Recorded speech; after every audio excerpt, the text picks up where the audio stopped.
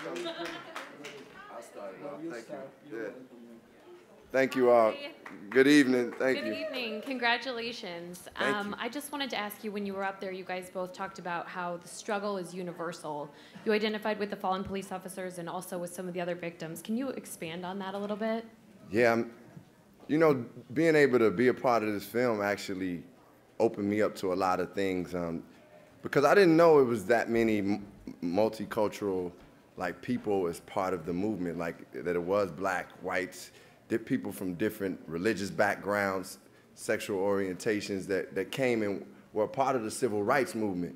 With that opening my mind up, obviously, getting to see what's happening right now in present day, you see people coming from different backgrounds, no matter what color they are, they just want justice and humanity, and they want to respect humanity. They care for the individual, whether it's a young black kid or whether it's a Latino person or an Asian person or a Jewish person or a white person. You know, it's all love. And basically the expansion is basically saying we all have to do this together. We all have to come to an understanding and like respect each other. And I know it sounds basic and simple and repeated, but when put into practice, it works. Over here, guys. Over here. Here? Oh, my bad. Hey.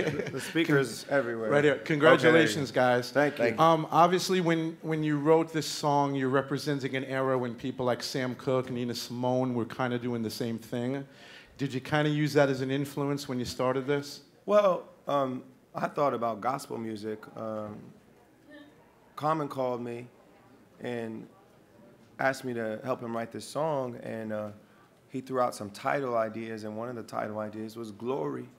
And as soon as I heard that word, it inspired me to write the chorus, and I really thought about the music I grew up on, which was gospel music, and how important it was in the movement. You see in the film Mahalia Jackson being an inspiration to Dr. King, and so many wonderful gospel singers, known and unknown, were part of the musical inspiration for the movement. And so I wanted to write something in that spirit. And so a lot of those great artists you mentioned, like Sam Cooke and Marvin Gaye, and all of them grew up singing in the church as well as I did. And so many of our great soul artists have done that. And I think understanding that connection between the spiritual and the secular and putting that into music is an important part of what we do.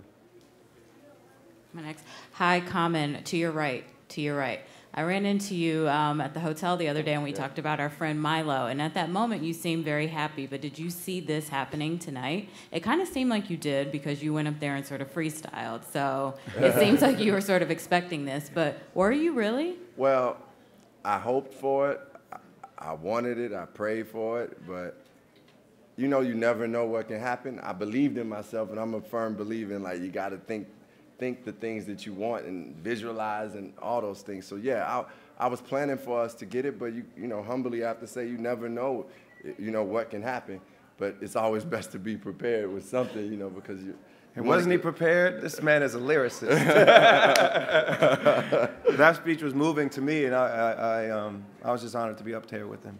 Honestly, I'm honored to be with this. John started the song off like, you know, as he said, I gave him the title Glory, but what he did when he played the piano and sang the words he sang, that's what really showed me what we could do with this song. So, I mean, I'm just grateful to have a brother in him and a creative partner that is that talented, and his voice really means something. Hi, over here in the front. Congratulations, guys. Sorry, right in the front. Okay. Hi. What are you guys going to be doing to celebrate tonight for both of you? I'm just happy, man. I'm just going to hang out with Common, with my wife, and my crew. Everybody's here. We're so excited. And have a little bit of champagne and have a good night. I'm really grateful, so grateful. I'm on like a Golden Globes high, Glory high. So I don't know what I'm gonna get into tonight, but it will be fun.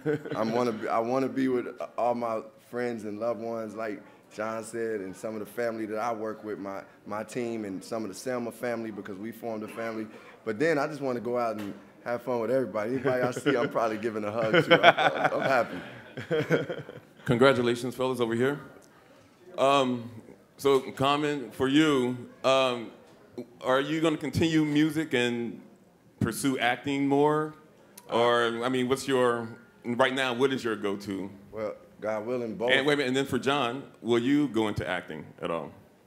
Well, I mean, I've discovered that, God willing, I can do both. I mean, I'm a part of the film Selma, and we were able to do a song, and I just released the album in 2014 called Nobody's Smiling, which was, about social relevance that was going on. So, I mean, I'm inspired to do music. I'm inspired to be a greater actor. It's all part of the art, and I love it. And, along with that, activism is important to me, too. We just, for me, I feel like my job is to make impact, to spread love, to tell great stories, to inspire people. And whatever avenue that we have an opportunity to do that, that's what I'm going to do. My company produces film and TV, and we want to tell great stories and inspire people and lift people. And as a musician, I want to do the same thing.